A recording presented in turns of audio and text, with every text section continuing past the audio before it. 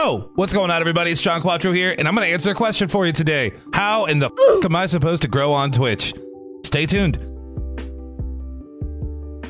If you want to grow on Twitch, you just have to follow a few rules. Rule number one, create content elsewhere. What you need to do is you need to grow off of Twitch. You need to grow on YouTube. You need to grow on places like TikTok. You need to grow on Twitter.